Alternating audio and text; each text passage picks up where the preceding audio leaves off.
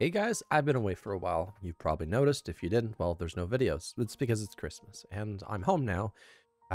And here's the cool part. I've got my 64 gigs of RAM coming, and then I will be saving up for a new GPU because that had to be done. I can't live on 32 gigs of RAM. It doesn't go well with what I do. So there's that. Anyway, you've seen from this title, this video is about how to maintenance CachyOS. And the best part is it technically maintenance itself. Now there's two ways we can do this. If you're on Arch Linux, or if you're on, well, obviously Arch Linux. If you're on Gnome, you can grab this cool little thing which automatically shows update. It's called Arch Linux Update Indicator. As you can see, there are a lot that currently need to be installed, about 250 updates. So it tells you when updates are ready and pending. And as you can see, oh boy, there's a lot of stuff that needs to be updated. You can just hit update now and it will do it. Another thing you can do is you could head in to your terminal, and I'm going to zoom in, just like that. And you do sudo pacman-SYU. Now, most people are terrified of this command. There's a big ooga booga going around, you know? The big ooga booga is that this can end up breaking your system. Here's the dealio, though. You're a part of the Arch Linux Discord. They have an announcements channel, so if anything ever goes wrong, they'll tell you beforehand. Before you update, you need to make these changes manually. And that's what separates Arch Linux, or sorry, CachyOS from the other distros, is they warn you ahead of time if something will cause an issue or not, all right? They won't instantly just screw you over and let you suffer, and then you have to go to their Discord to get everything fixed. They've done this before, and they'll surely do it again, which is very great of them. So we hit enter, and again, it asks you, do you want to replace your pzip with 7-zip? So I guess that's a thing.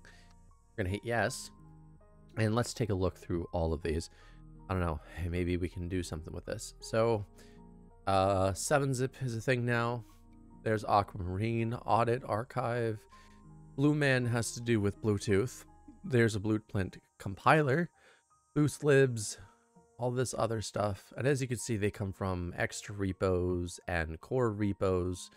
So it's a huge mix of stuff. And it's just, there's not really anything in here that could cause any of your stuff to break, which is nice.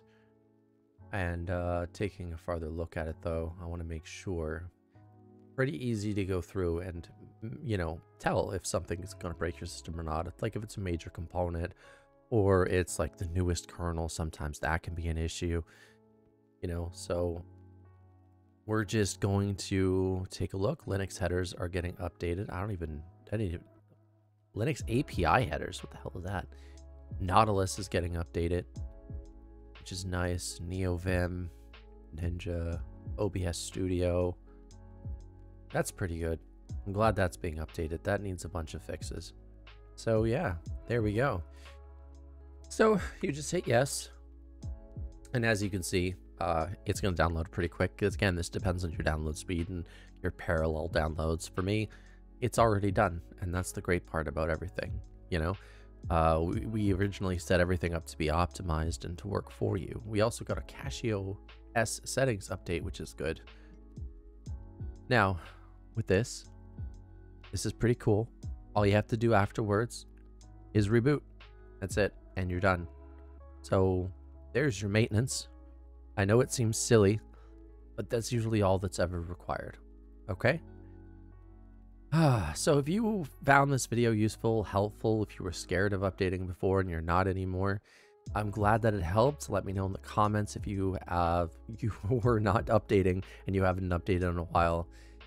Some people have really slow download speed, so this is going to take them a bit, but it's worth it in the end because, again, as time goes on, packages get more optimized, bug fixes happen.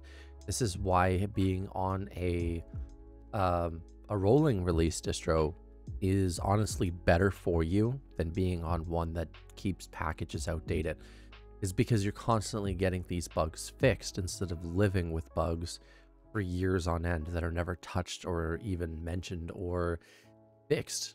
Because again, you don't update the packages, it's going to cause problems. You don't update the dependencies, you're not going to be able to use the newest programs, so on and so forth. Don't forget to subscribe, like this video, share this video. If you want to support me, you can become a member on YouTube. We also have a Ko-Fi link in the description. I will see you guys next time. Bye-bye.